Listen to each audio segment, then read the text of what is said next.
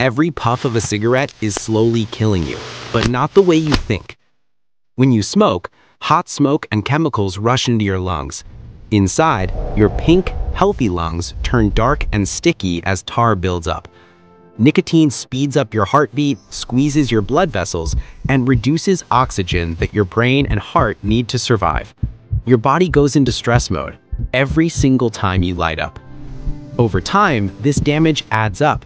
Lungs lose their ability to clean themselves.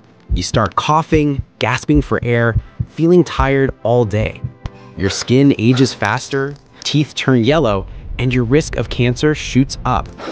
Even one cigarette a day increases heart disease risk by 50%. But here's the good news. Your body begins to heal the moment you quit.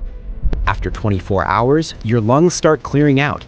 After 1 week, breathing becomes easier. So put it down, take a deep breath, and let your body finally breathe again.